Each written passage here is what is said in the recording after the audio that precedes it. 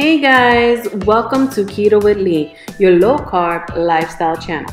I am your host, Sonia Lee, and today we are making cinnamon spritz cookies. If you are new to my channel, please subscribe and hit the notification bell. That way you're alerted when I post a new recipe or when I go live. Now please visit my website for the full recipe along with the macros, and that's www.ketowithlee.us. Now before we jump into this video, please support this channel by smashing the heck out of that like button, sharing with 5 people you know, and if you're interested, get you some gear. I have motivational merchandise on my online store, and the link will be in the description below. Now, let me show you how I keto. Alright, so let's get started. Here we have our eggs, and we're gonna beat them. Now remember, I'm using half of the recipe for this video, so don't think I'm deceiving you. We're gonna have them beaten, and then we're gonna set them aside. Next, we're gonna take our butter, which is 3 sticks, and I like to melt them in the microwave at 30-second intervals. Blah, blah, blah. And then I just stir it just to make sure that all the butter is melted. And then we're gonna add our swerve or erythritol or your favorite sugar substitute and just mix it in there. I like to do this method because it really helps with that cooling effect.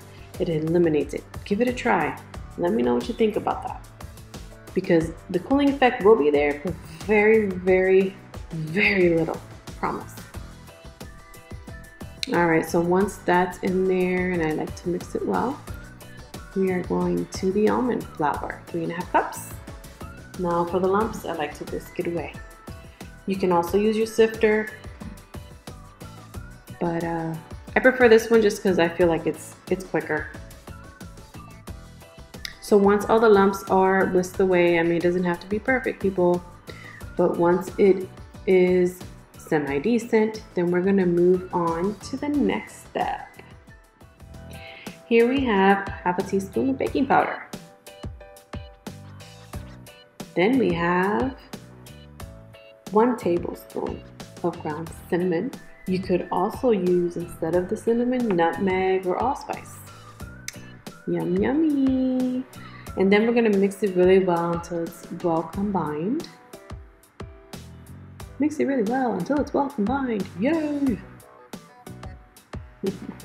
And this bowl is kind of deep, so that's why I keep mixing it. But anyways, for the full recipe, guys, please make sure that you visit my website. I also include the macros. And that's how it looks, see? That's what you want. Now what we're gonna do, we're gonna add the wet ingredients to the dry ingredients. Ta-da! This is the butter and the sugar mixture. Now always use your favorite sugar substitute. Just remember to adjust the macros.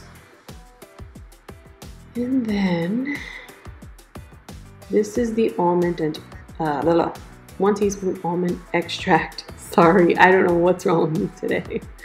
It happens a lot, I think. And then 2 teaspoons of vanilla extract. And oh, wait a minute, the eggs. Don't forget the eggs. Eggs in Spanish is huevos. Don't forget the huevos.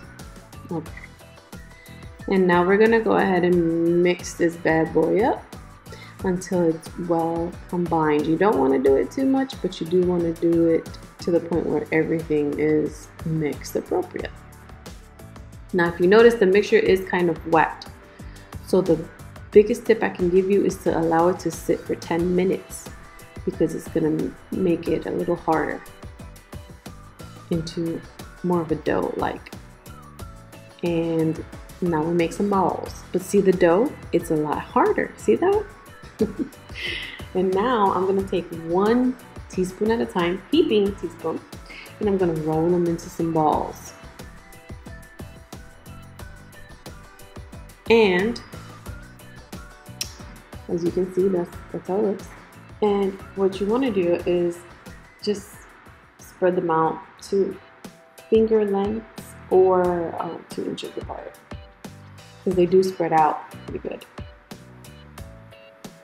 And then what you can do, this batch is actually a pretty big batch, and you're gonna have a lot of dough left over. So what's good about that is that you can freeze it for another batch on another day. After this part, we're gonna go ahead and put it in the oven for 10 to 12 minutes. Always check at midpoint at 325 degrees.